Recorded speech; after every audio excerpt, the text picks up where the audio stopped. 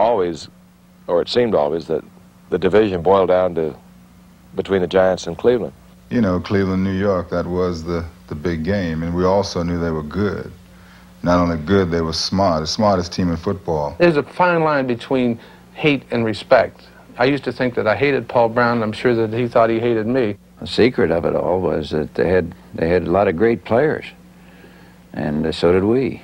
HBO Sports presents Greatest Sports Rivalries.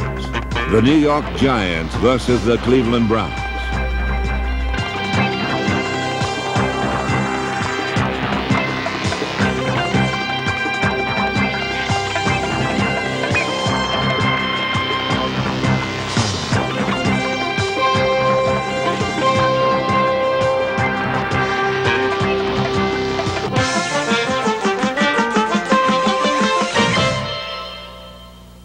Hello, everybody. I'm Barry Tompkins. The show is Greatest Sports Rivalries. Football is the subject tonight. The New York Football Giants and the Cleveland Browns, the subject about which we're speaking.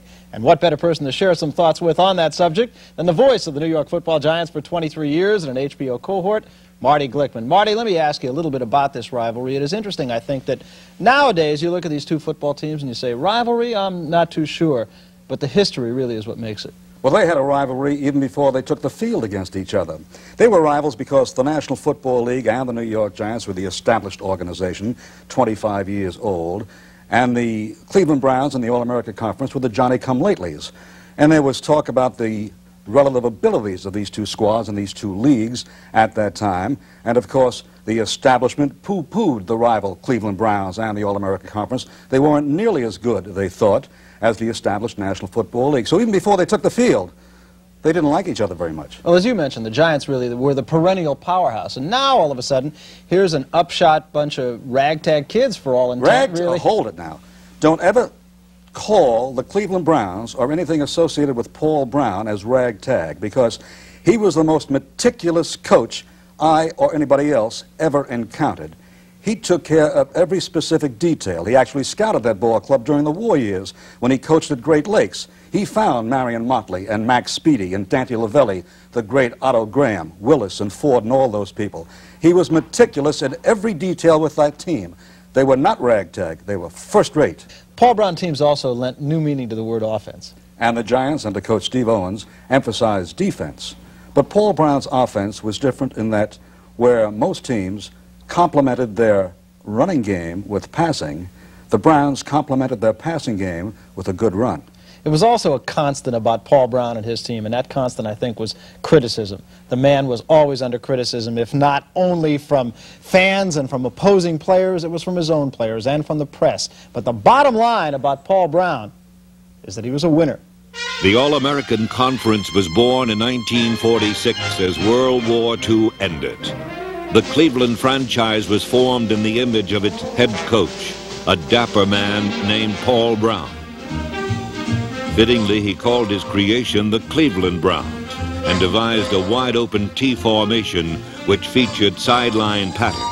These routes exploited the defenses of the day, which lacked outside linebackers. During the war years, Brown had scouted and signed talent like quarterback Otto Graham from Northwestern University, and a huge, graceful fullback named Marion Motley from the Great Lakes Naval Training Station.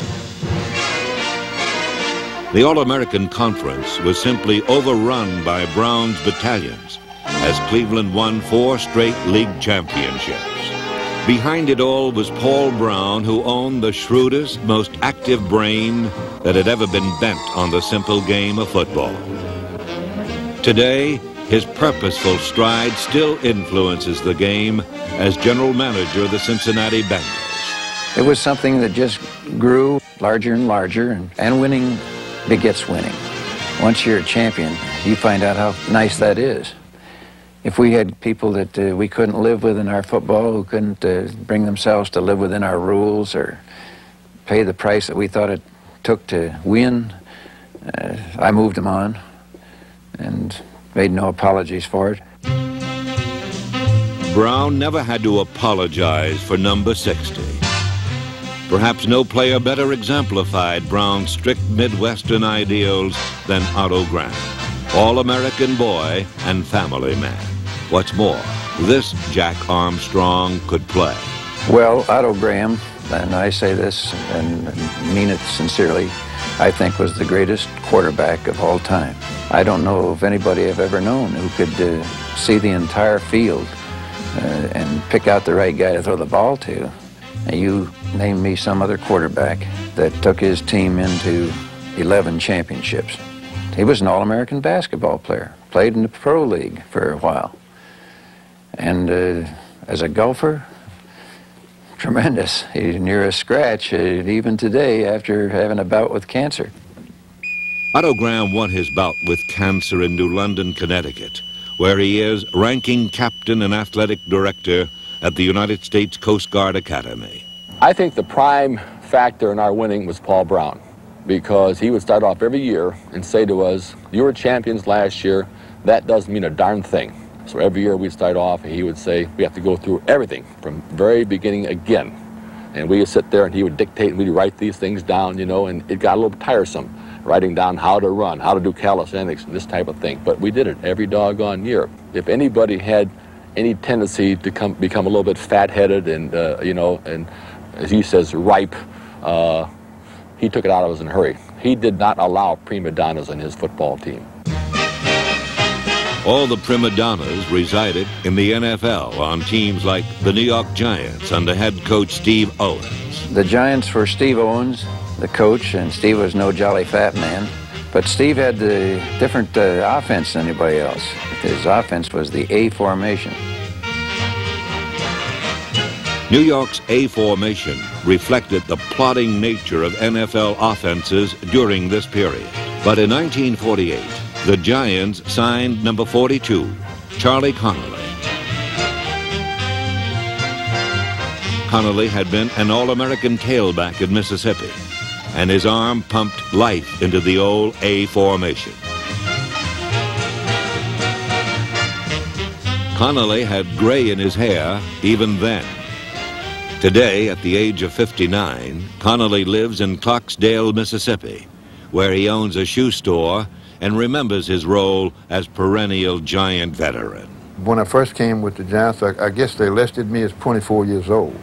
But I was 27 because I'd been in college and I went in World War II for 3 years. My offensive players, linemen, the guys who were blocking for me, kind of felt sorry for me because I was a little older. When the guards, say for example, missed a block, some of my teammates would come back and apologize, where I would tell them, "You're killing me, you're hurting me," and I think my age helped me quite a bit with them. So while Charlie was working on his A, Otto was brushing up his T. The two would not meet until Cleveland joined the NFL in 1950. Well, while the Giants in their A formation were winning everything in the NFL, the All-American Conference was simply no contest. And I guess, Marty, really, it was only a matter of time until the National Football League just had to say to the Cleveland Browns and, in fact, to two other teams in the All-American Conference, okay, come on in. But the Browns had a little test waiting. The first game they played in the National Football League was tough. Tough. It was against the Philadelphia Eagles, the National Football League champions, and Commissioner Burt Bell wanted to really test those Browns against Steve Van Buren and Bosh Pritchard and a marvelous Philadelphia Eagle team. And the Eagles were really walloped in that ball game. I think the final was 35-10 or something like that. The Browns came in a hurry. They didn't arrive. They were there. Well, the Browns, of course, as we mentioned, all offense. And all of a sudden, I guess, the experienced people in the NFL and the establishment just kind of had to sit up and take notice. They sure did, and particular notice was taken by the New York Giants. So it didn't take too long for the Cleveland Browns to bounce into the National Football League, and all of a sudden, the establishment was believers. New York City's lunch hour crush swirls around Allie Sherman, once head coach of the Giants, now a television executive. Sherman looks back to 1950 when, as a Giant assistant, he scouted Cleveland in its first NFL game against the Philadelphia Eagles. The first time I ever scouted the Browns, I realized after the first 20 plays, this is the first time I'd ever seen this happen. Here's a ball club who would run 20 plays, and 15 of those plays, they threw the ball on 15 plays. Remarkable. The Eagles used man-to-man coverage, and there's no way they were going to be able to stay with Lavelli and Speedy and Jones and Graham throwing that ball. They just took the Eagles out of it, totally. Cleveland won 35-10 and left a lasting impression. These babies could throw the ball, these babies could play defense, and they were football players and one heck of a football team. By the time Cleveland and New York met in the season's third week, a plan to neutralize Graham's passing attack had been devised. The Giants swarmed all over the Browns, led by number 49 defensive back Tom Landry.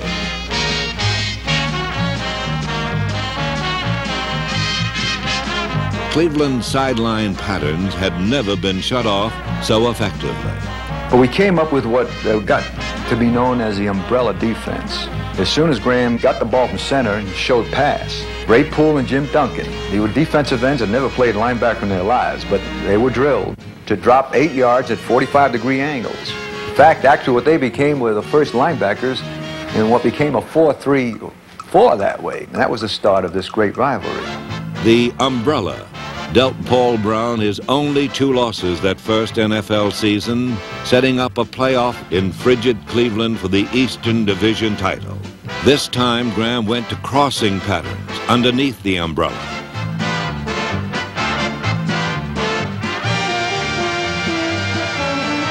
Meanwhile, the Cleveland defense stopped Charlie Connolly cold as the Browns beat New York 8-3 and moved on to the NFL championship against the Los Angeles Rams. Rosa will attempt a field goal. It'll be 15 yards. He boots the ball. It's up in the air. It's gone!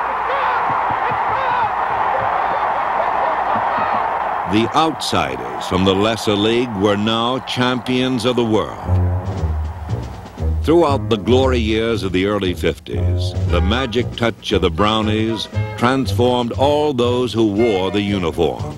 Paul Brown's system turned out 40 future NFL coaches, including number 65, Chuck Noll. Also matriculating were Walt Michaels, Mike McCormick, Don Shula, and fun-loving Abe Gibron. Abe Gibron is the type of person that everybody should have on their team. He's the kind of guy who keeps you loose. He wasn't quite as big then as he is now. He's Lebanese, of course, and we go to training camp, and all night long, Abe would play those Lebanese records, you know, the Arab records we used to call them, you know, all these dance musics, and we would all scream, "Abe, shut that doggone thing off," you know, and you go down to his room, and he'd be in there dancing away, fooling around. You know, you're fully expecting to see a snake pop out of a box or a cobra or something with his head flashing back and forth. We had a great time, though, really. A guy like that is a must for any football team. Abe lives near Tampa, Florida, where as defensive coordinator for the Tampa Bay Buccaneers, his sense of humor remains intact. It was a togetherness, a family with the Browns, and those are the things that you miss. You know, one guy was in trouble, everybody was in trouble. A guy got in a fight in a tavern, and that next night there was 50 Browns down there. It was like a family. Today it's big business, and it's not that togetherness like it was, but we dominated the league. You know, we won 10, 11 in a row every year for 5 or 6 years. And that's why the rivalry with the Giants was so great. They're the only team that ever beat us, and everybody couldn't figure out why. Paul Brown actually built up that rivalry more than anybody else, because Paul honestly did not like New York City. Paul Brown, I think, is a small-town boy at heart. Whenever he went to New York, he wanted to get out as quickly as possible, with a victory, of course. We became the special object of the New York people, and the media helped do it. It was during those days that I became the the cold, deadly, brutal, you know, all that image thing that went with it. Brown's image was just grand for box office as the mid-50s brought a change of tempo to pro football. New York was out of the A and into Charlie Connolly hooking up with number 16, Frank Gifford. Gifford was a California boy whose versatility gave Cleveland fits. The Browns' trump card was still ageless Otto Graham, now wearing number 14, but up to the same old tricks. In 1955, after leading his team into their 10th straight championship game, Otto said it was good and retired. So Otto Graham was gone, and Paul Brown says he's the greatest. Marty, what do you think? He was certainly among the greatest. The finest pure passer I ever saw was Sammy Baugh of the Washington Redskins, and perhaps alongside of him, Y.A. Tittle. But ranking right with them as a great all-round quarterback, because he certainly could carry the ball as well, was Otto Graham. Well, of course, with the absence of Otto Graham, everybody had to make adjustments, and I think the Giants really made many more than did the Browns. They picked up a couple of assistant coaches you might have heard of. Lombardi, I think, was one of them, and Landry was another one. Vince Lombardi and Tom Landry, two of the greatest who ever coached the game. And Tom Landry changed the concept of defensive play. Time was that the defensive end had his piece of territory, the defensive tackle his piece of territory, and so on. He changed those individual responsibilities to team responsibilities, and he built his defense around the middle linebacker. And the Giants had a really good middle linebacker, a fellow named Sam Huff. He was something. Really wasn't a bad player. And so it was the job of that man right there to stop that man right there. Wasn't easy. Frank Gifford is a television celebrity living in Greenwich, Connecticut, but at heart, he'll always be an old Giant. When we got here, there was an intense rivalry at the time between the Giants and Paul Brown.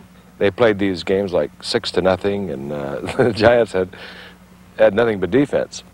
Then Vince Lombardi came in '54 and started to put things together offensively. Lombardi realized that he had this sort of special group of guys that when your deep pass pattern man is Frank Gifford, you got a problem, because I didn't need a coffee break to cover 50 yards.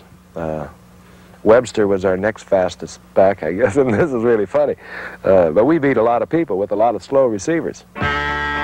Lombardi devised an offense geared to the special skills of his special men, a plan which required precise timing and teamwork. Lombardi's influence was unmistakable, just as it would be in Green Bay during the 60s. Lombardi's defensive counterpart was former Giant player Tom Landry. Landry's innovative defense required an anchor in the middle, and he chose a youngster named Sam Huff from West Virginia. Huff captured the imagination of New York fans as middle linebacker in Landry's 4-3 defense. It was a position designed for aggression.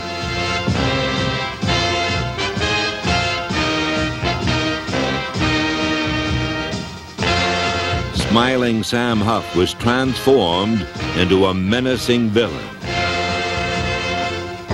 Today, the echo of these violent days is fading, and mild-mannered Sam Huff is an executive with the Marriott Corporation in Bethesda, Maryland. And the 4-3 defense was just being developed by Tom Landry. Fortunately, I lived in the same hotel in New York that Tom Landry lived in. And he would call me down every night and talk to me about playing linebacker, going over defenses with me. So I was really tutored almost 24 hours a day by Tom Landry. And it was developed around me, and we coordinated all 11 players on defense. While Landry built his defense on the practice field, Paul Brown turned to his scouts in the draft to offset the loss of Otto Graham. Greet some boys who might help next year. Bill Plum is at left, Jim Brown in the center. Brown is the Syracuse All-American, the first-round choice. And when we drafted him, I thought he was going to be a great back. It turns out that, for my money, he's the greatest running back of all time. Jim Brown injected some soul into the NFL.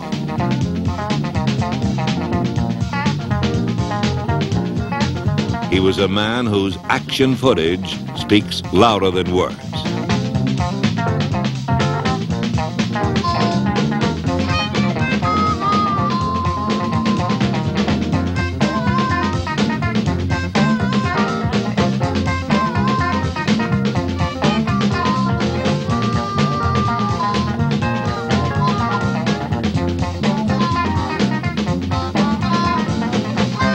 In 9 NFL seasons, Jim Brown never missed a game while gaining more yards and scoring more touchdowns than any other back in history.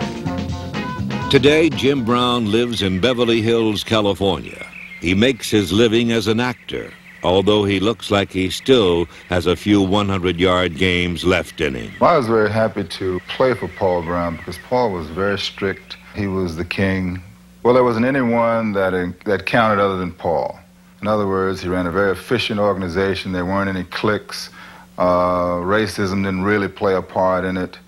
All you had to do was deal with him. If you dealt with him successfully, then you were all right. You didn't have to worry about the other guys. We'd try to use Jim Brown all we could because, well, as we used to say, why shoot a pop gun when you got a cannon? The rivalry then developed between, at least on the New York media's part, between Sam Huff and Jim Brown. This thing sort of developed about Sam was keying on Jim Brown. Well, when you played the Browns, you had to key on Jim Brown. We had Andy Robustelli and Greer and Modulewski and everyone back there keying on Jim Brown. They played a team defense based on a concept that they developed. When they came up against the Browns, they knew I was going to carry the ball a certain amount of times, so they studied my stance, where I would lean on certain plays. They would call out numbers, and yet we would manage to beat them a few times, you know, so it was a good rivalry. While the Browns, Jim and Paul, won their share of skirmishes, by 1957, the battle had begun to swing toward the giant defense. Still, it was always a struggle. Dick Nolan, who was our defensive safety, little guy, Nolan, we used to call him Sticks. He didn't weigh 180 pounds. He came up and really hit Jim Brown head on and got him. It was some shot. And I came over and I picked Nolan up.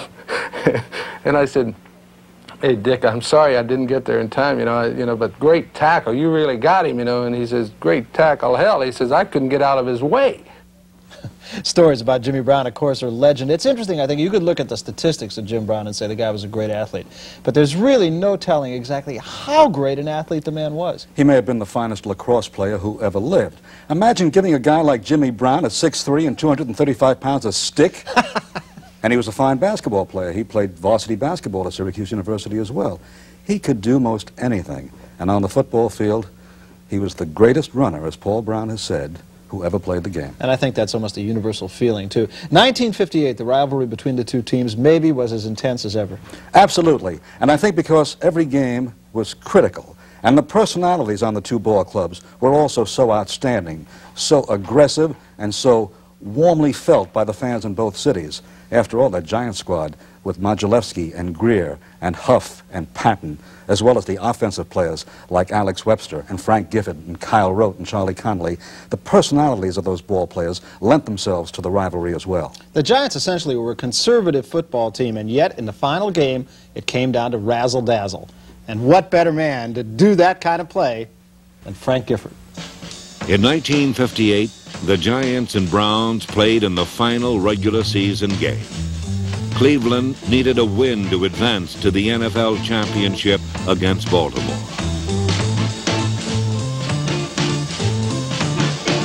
With the score tied at 10, Pat Summerall kicked an unforgettable field goal to win the game and force a playoff for the Eastern Division title. Pat Summerall kicked the greatest field goal that I've ever seen, and I think he got credit for a 49-yard field goal. I don't know how they could even measure it because we had so much snow. It actually took a big sachet to the left and went over. Made it. And, of course, then we have to come back the following week to play again. In the playoff, another fateful play occurred. A reverse to Frank Gifford ended up back in the hands of Charlie Connolly, who scored the game's only touchdown. Webster took the ball on a 28. I came back from my flanker, short flanker spot, and I was hoping, against hope, that whoever this defensive end was would do what he had been doing in the movies, that is chase Webster, because if he didn't and came upfield, I might have been in semi-retirement. Webster gave me the ball, and sure enough, he went whistling by me, and I caught somebody out of the corner of my eye, and it was Charlie. So I just turned around and flipped it to Charlie, who was about 38 at the time, and he was shocked that he had the football. And I was just hanging around out there, and he threw the ball to me. I was surprised as much as the 70,000 people in the stands to get the ball. And I ran it over, nothing, no speed or nothing, and 42 for Cleveland, same as my number. He tackled me right on the goal line, and he said some unkind word for you, lucky old man or something. And after that, I told Frank, once I give you the ball, please don't give it back to me. That was the only touchdown we scored that day, but we beat them 10-0. Cleveland was left behind as the Giants went on to play the most memorable game in NFL history. Baltimore's sudden death victory over New York signaled the beginning of a new age for pro football. The television boom spread a network of coaxial cables from the stadiums to every living room in America, and nothing was ever the same. The teams still played, but the rivalry was dying.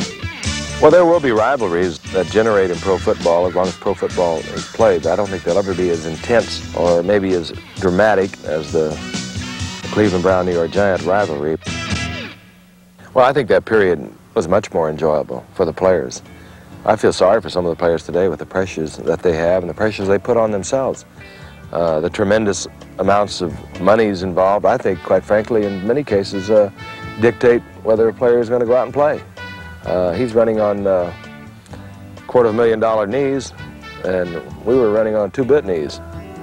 I played because I liked to play. Didn't make any money, really. I made a lot of friends in football who I still see. And we reminisce about the good years, which we had some. My life, my love, my loyalty, my family was the New York Giants. But the camaraderie was there. I enjoyed it. It stimulated me, and I think it was one of the reasons that I was able to play 9 years without missing a game. But I respect and am proud of them.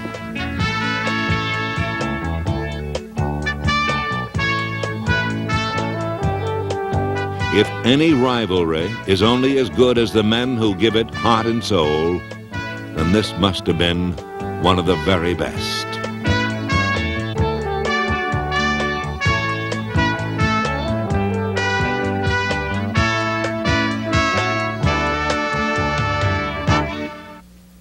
Marty, what made this rivalry so special? Can it ever exist in the form that it had again?